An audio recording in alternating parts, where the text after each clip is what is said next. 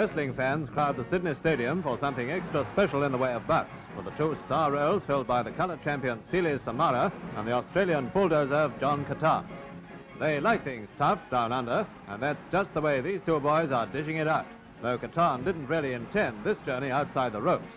But anyway, it's no fun to be alone in the ring, so Samara obligingly brings him back for some more fun and games.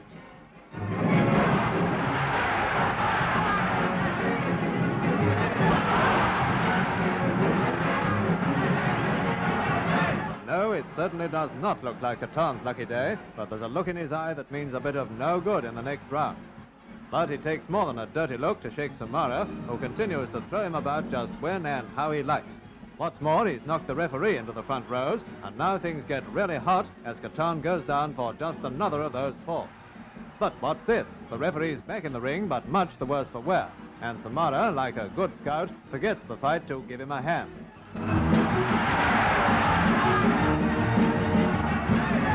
Well, we told you Katan wanted revenge, and here it comes. A nasty clip on the ear while the first aid's in full swing.